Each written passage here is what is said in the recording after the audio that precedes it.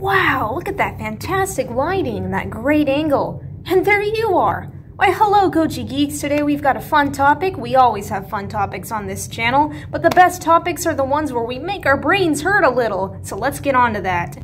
Now, in order to properly address the topic of this video, I will be mentioning personal beliefs and such, which includes religious beliefs. So if you're not here for a religious talk, I guess skedaddle or something. But don't say I didn't warn you, because it's my channel and I get to say what I like, and you get to say what you'd like in the comments as well, provided that it's not too, hateful. Honestly, I can see no better way to address this topic because it is very personal and it is very important to peel apart from a fundamental existential level. And that question is, as you saw in the title, should Godzilla destroy humanity? Let's assume that Godzilla did exist for a moment. Now, I do live in Japan, so I can't confirm or deny in my position whether or not Godzilla does exist, but let's go with the hypothetical of he does in this scenario. Do we as human beings deserve to be wiped out by giant monsters?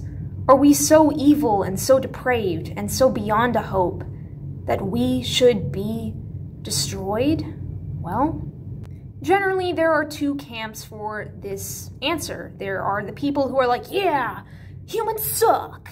I hate being alive. And, sorry guys, I don't actually want to make fun of people who feel like that because it's not funny, but, for someone like me, I guess I see nihilism and such as kind of too bleak for my liking, so please don't take the jokes too seriously. But yeah, pretty much the people who are like, yeah, I hate being alive, and, I think that if Godzilla was real, we as a human species deserve to be wiped out forever. And then there's the other camp who believe that human sanctity is real and that we should not be destroyed. We deserve to be preserved. But of course, I'm going to put myself in a middle camp. So what does that middle camp look like exactly? And how can there really be a middle camp? It's one or the other, right? We either should die definitively, or we shouldn't, and we're wonderful, and we are like gods, and we should stay alive, and we're better than everything. I will say that humankind, in my opinion, is above any other creature, and that is because we were made in the image of God, so I would say that we should not be destroyed. However, and this is where the middle camp part comes in, right? We do terrible evil, and we do destroy ourselves, and we have this evil that is inherent in our nature. That's why our world is falling apart all the time, right? I mean, when have we ever known a period of true peace on the earth? We haven't. There's always been some shenanigans going on, and that's because human hearts, and something else, are behind all of these catastrophes and disasters. So, humans are in fact very evil, and by their nature, by themselves, we are pretty much deserving of being destroyed. But, and here's the but, we don't have to be. So I don't know if you remember, it was a couple days ago, I put out my Godzilla 67th anniversary motivational video, and I told all of you that you each had a purpose on Earth, you matter, and there is a unique design for you and a unique path for your life that you can choose, right?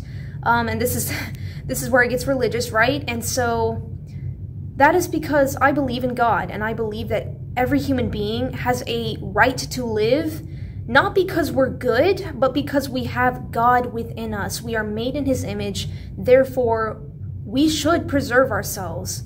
Yes, we do deserve hellfire and damnation simply for existing. Pretty harsh, right? It's definitely harsh.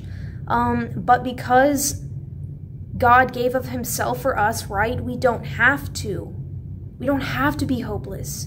Do you realize whenever you set a goal for yourself, or whenever you get up in the morning even, you are striving for something? But why would you strive for something if there was nothing to strive for, right?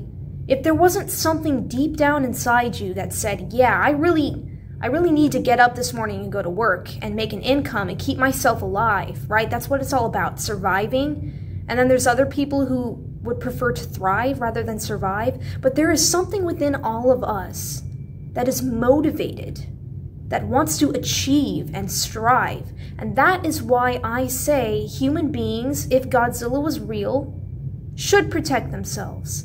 Yes, Godzilla is an intelligent being according to my observations, and he matters too, but humans come first simply because we were given morality and consciences and the capacity for love and good and building things and our civilizations, right? We are the apex, even if Godzilla is much bigger and stronger than we are, right? Those who are made in the image of God cannot be trumped. Now, it would be interesting if Godzilla was like the harbinger of the apocalypse, may have something to do with the book I'm writing, where Godzilla was sent to judge mankind, which I think would be a fascinating concept. And in that case, if you're being sent by God to judge mankind, ain't nothing gonna stop you. So we may as well not even try.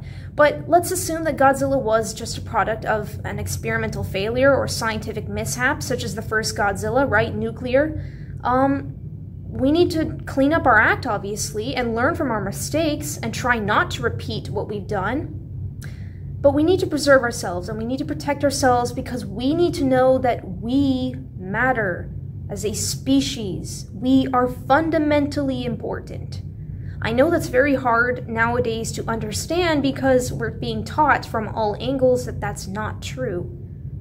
But like I said, every day that you wake up, and every day you feel bad when you don't wake up or really want to, right? When you oversleep or something, or you miss a deadline, you feel bad. But why is that?